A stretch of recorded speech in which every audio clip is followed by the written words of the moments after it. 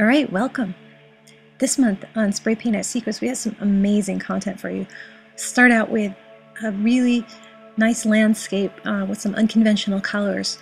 This landscape, all the colors in the background are very pale because it's very far away, and all the colors in the front are very alive. This was inspired by the colors I see in my hometown this autumn. And I'll show you how to make a beautiful waterfall in the distance and the snowy capped mountains. And I'll show you how to make foliage, all kinds of realistic looking foliage in trees. And even use a little transparent color or metallic color to make those trees stand out even more. And I'm going to show you how to make the bark on the trees, which is actually a really cool technique. And then Gerardo is going to do some classic planet lessons with you with his gorgeous green colors. He's going to show you kind of an unconventional design and how to make it truly beautiful. How to put one planet in front of another, how to get very natural looking depth in your land. I know a lot of you are fighting with the newspaper and the spray paint, and Gerardo is the go-to guy. He invented this stuff. Well, he's one of the people that invented this stuff. His particular land techniques are very unique to him, and as a teacher for learning how to use newspaper and spray paint to create these gorgeous land textures, in my opinion, he's just the best. And he's going to show you how to do that all, how to create these absolutely gorgeous textures and a really cool design in that green painting. And then I'm going to show you how to do another kind of snow-capped mountain scene and some other different kinds of plants and foliage and a galaxy in this painting. So I'm using some different techniques.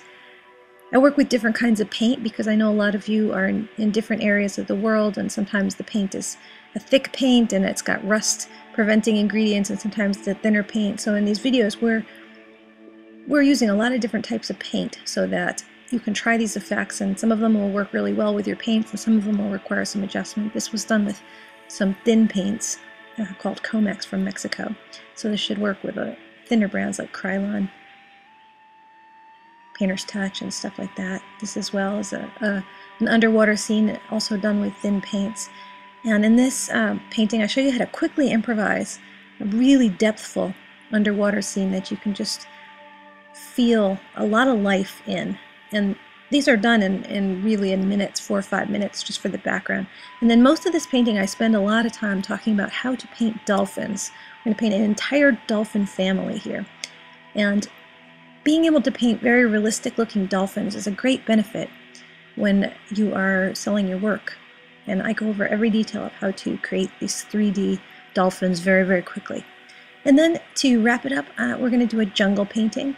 This is with American brands using Rust-Oleum and some graffiti cans. Again, switching paint around so that all of you can try new things and see what can be done with other brands and do some experimenting. And in this I'm going to show you how to make some jungle foliage, and there's a lot of focus on making the bark of this tree. So I'm going to focus on how to make some realistic bark and also how to make really cool, quick little bushes and things like that using different layers of paint and newspaper. So come to Spray Paint Art Secrets and check it out and become a master of spray paint art. You can keep improving your technique even during the winter by watching these videos. So check it out, spraypaintartsecrets.com. And we have some free materials just for signing up for the mailing list. An awesome video by Gerardo showing you planets and materials lists and stuff. So Spray Paint Art Secrets, sign up today. See you inside. Ciao. Bye.